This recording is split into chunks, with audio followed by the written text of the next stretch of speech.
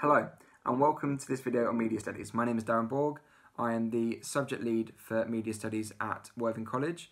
This is a video which is also relevant for students who are wanting to apply for Haywards Heath College as well.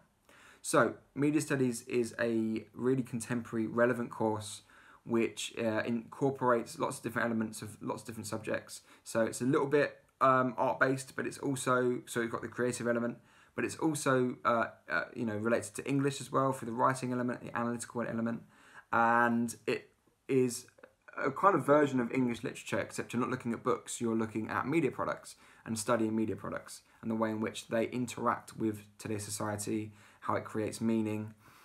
We look at lots of different debates around representation, for example. So we look at the Me Too and Black Lives Matter movements, and how they are related to some of the media texts we look at. So we look at 9 media types, so film, TV, online media, social media, for example.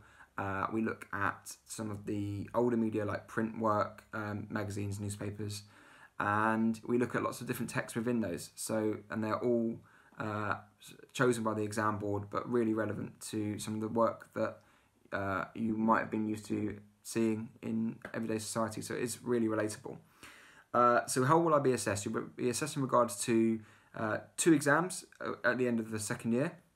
They make up 70% of the course, component 1 and component 2. Component 3 is a coursework element, which is to do with film marketing, which makes up the other 30% of the course. So in terms of skills, obviously practical elements, photo editing, particularly for the film marketing, print work that you do, and maybe some video work that we do in the second year as well. So looking at doing Photoshop and Premiere Pro, which are both Adobe suites.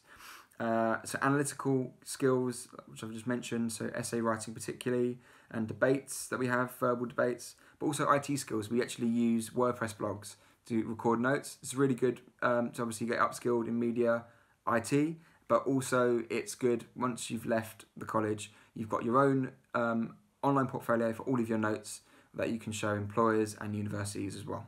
In terms of the lessons, they're interactive, they're challenging, but they are fun, and students often find that they are really challenged but feel like they are getting a lot out of these debates, and also they find all of the different elements that we look at really interesting as well.